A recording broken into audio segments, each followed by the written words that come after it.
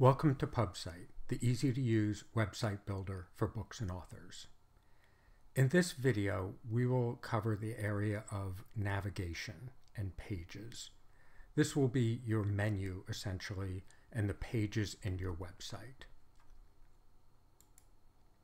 When you first log into your admin area, you come to your dashboard page, which looks like this. If you haven't yet watched the Getting Started video, I strongly encourage you to do that. It's very helpful, gives you a good overview of PubSite and how to set up your first website.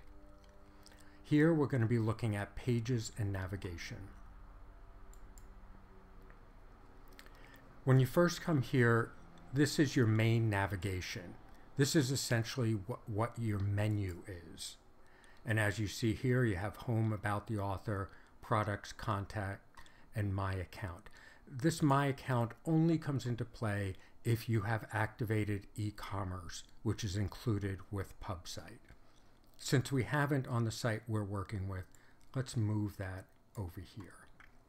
Whenever you make a change, you always click Save Changes. So here's the site that we built in the Getting Started video, and we'll be working with it now. So as you see, as I said, the menu is Home, About the Author, Products, and Contact. The Products has a drop-down menu with Search, Show All, and categories that we set up.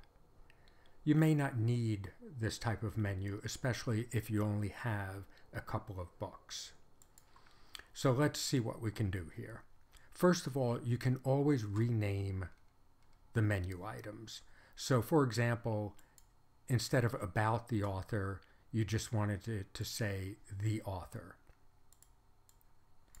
You would just go in, make the change, click Update Page, Save Changes always, come back, refresh, and now you'll see it just says The Author. If you wanted to add additional items to your menu, for example, in this site we built, we've made a few blog posts, and there is a blog built into PubSite. So let's take the blog and add that over here. Again, save changes, go to your site, refresh, and now the blog is here. It's as simple as that to add and remove items from your menu. These can also be moved up and down, so you can place them wherever you want. Now, as I said, this products menu may not be the best menu for you, so let's see what we can do with it. First of all, we do have a page on the site. If you go into Products, Show All, that lists the 3 books that are on this website, and that's what it means by Show All. Okay, so what we can do to make this a little simpler is let's remove this entire thing. So now it's not included in the navigation or the menu. Now let's take the Show All, which is what we do want, and bring it back over here. Well, let's put it there. And now again, Show All, probably not the best descriptive tag for your menu item. So let's change it. And we'll just call it Books. Update page, again, save changes. Now let's go take a look. Now you see that you have the blog on the menu, and this has been changed to Books. You click on it and it goes directly to that page. So you don't have the search or the products or anything else. Okay, so now let's say you only have 1 book. So let me just show you a little trick for doing that. Again, let's move this off, put it back over here where it was, and we're going to now add a new page. Click Add a Page, but what we need is, let's say this is our only book. We'll go to it. We need to go up here and Control-C, copy the URL. Now we'll go back here, and since we only have 1 book, the menu item might be the book. And now what you need to do is click, this is an external link, just meaning that it's not going to link directly to one of the other items on the menu. So now we paste in that URL you had copied, add the page.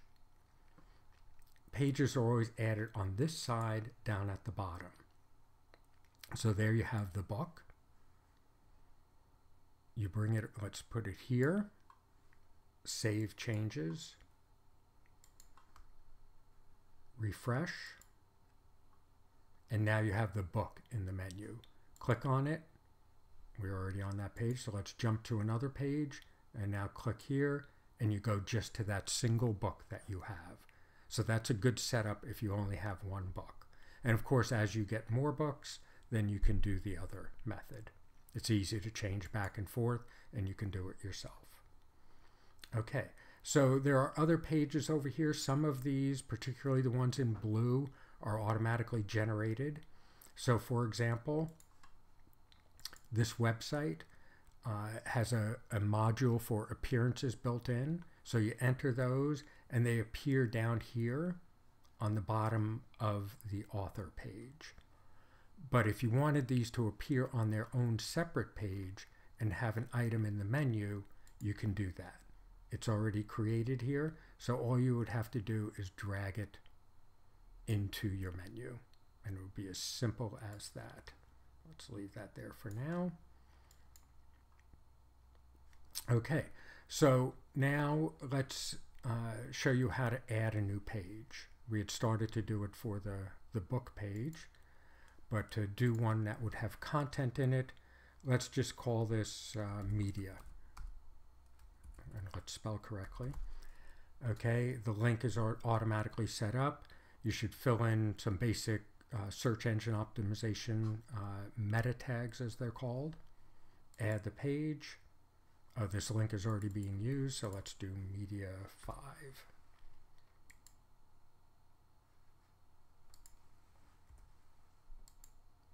Okay, again, it's always added down here, and we would bring it over here. Let's put it right before contact, and then we would, let's save the changes, and then we would need to put some content in it. As you can see, it's a blank page, but we are on media 5 right there. So click this button right here, go in, and let's call this media. This will be the heading on the page, and then you can just put in some content. Now the heading on the page you generally want to be larger, so you can either set a font size or use these preset headers, which is a good way to stay consistent. Let's always use heading 2 at the top of pages. Click Save Changes, and now you have the page. You can see that, and you can just click here to go back in and add more content.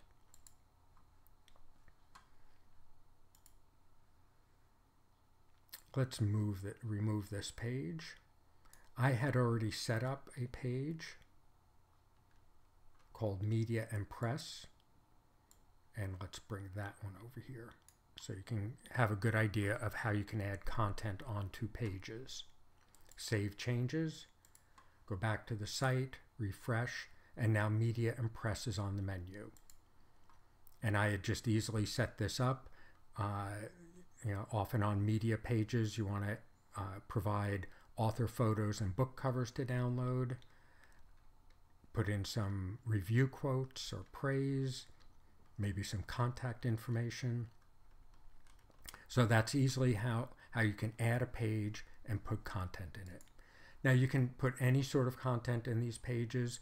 If you want to do a book excerpt, other information about the book, the characters, if you want to put an author interview, you can do all of that and add pages for it. You can put them on your menu, or you can link to them from other pages, or you can make them drop-down pages. So for example, I'd set up a blank media page, which is why we got that message before. Let's say we wanted to add something here as a submenu. save changes, go back, reload, and now when you go here, there's a sub-menu item of that media page.